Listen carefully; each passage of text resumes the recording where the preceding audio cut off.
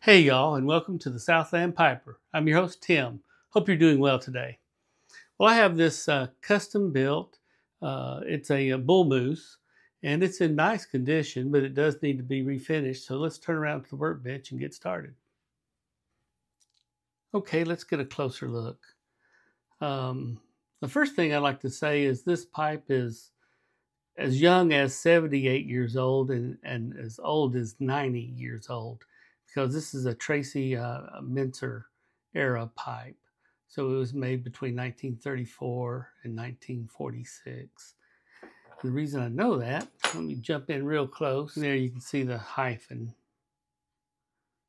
And we've got imported briar. And let me see if we can find it. We've got a diamond. Yeah, there it is. A diamond on the shank. The stem is in really nice condition. Not much to do there. The bowl is light on carbon. I don't think the pipe's been smoked very many times. I'm hoping all this carbon around the rim will come out, will clean up, come out. And no issues that I found on this pipe. Like I said, this is, when you think of custom built, this is the Bullmoose.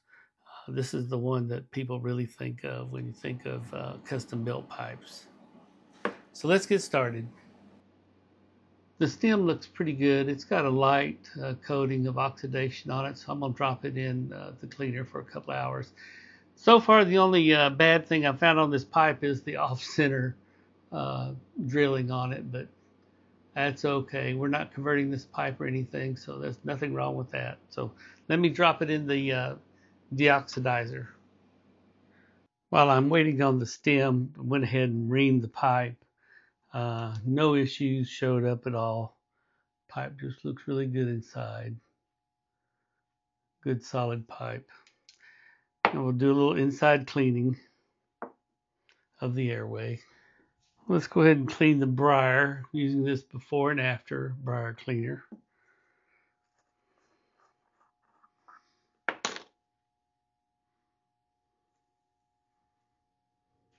Pipe's really not that dirty other than the top of the rim.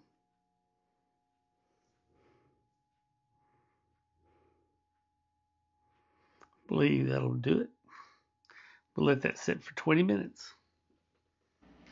All right, let's put the stem on the buffer.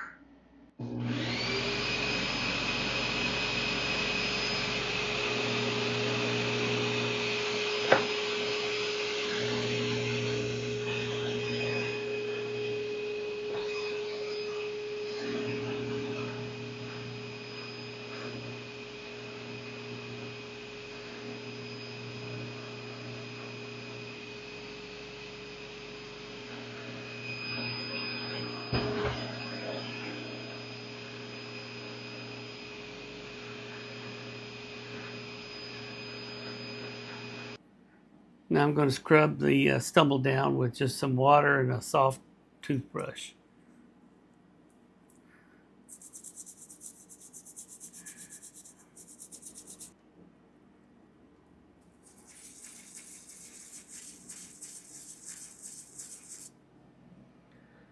Well, this is what it looks like after cleaning. It's just got some char right around the rim. I could sand that, but I'm not going to. I'm going to leave it as it is. It's a, like I said, 78 to 90-year-old pipe, and so that's not really bad, so I'm going to leave it. I'm going to go with tan.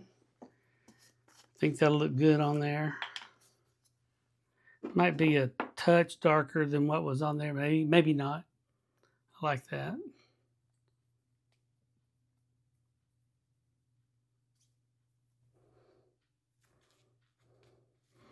This rustication makes staining it a little difficult. Without a doubt, it's the most attractive custom built I've had in my hands anyway. It's a pretty pipe.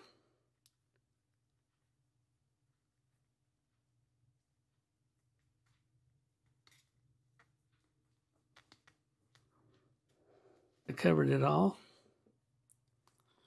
We'll even things out a little bit. Give it some highlights.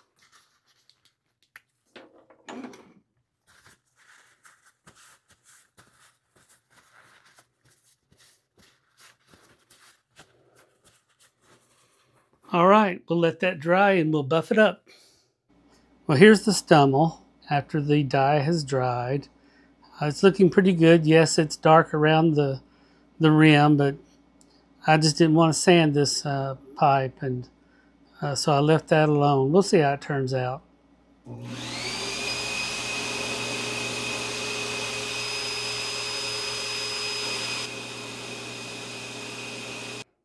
Well, here's the finished pipe. I think it turned out extremely well. The stem, which didn't have any issues other than a little oxidation, turned out really nice. The pipe overall is just a beautiful, beautiful custom built. Logo, yep, right there. Pretty, pretty pipe. Thank you for sharing your time with me today and hope to talk to you soon. Bye.